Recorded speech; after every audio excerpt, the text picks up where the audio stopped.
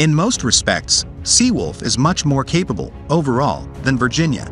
They were designed that way because they were designed for different missions. Seawolf has more and larger torpedo tubes and a much larger torpedo loadout. I believe she has a higher tactical speed, how fast you can go and still hear. Virginia can hang out in littoral waters and may be quieter. Virginia may also have a better sensor suite. Virginia also has major new changes, both in equipment and culture. For example, she has no periscopes, but instead uses an electronic photonics mast.